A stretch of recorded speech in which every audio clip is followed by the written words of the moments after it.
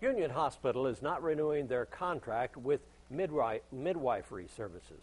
The decision has a lot of mothers upset. A group of women who use the midwives services say they feel that women have a right to access options of medical care, and many women actively choose the midwifery model of care.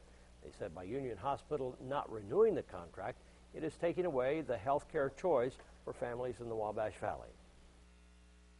The whole model of care for midwife is completely different than that of an OB or resident, and a lot of people actively choose the midwife because they want this.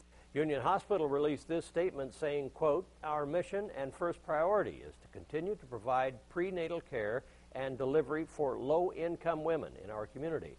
Realigning the maternal health services with our physician residents allows us to maintain that service for the poor in our community," end quote.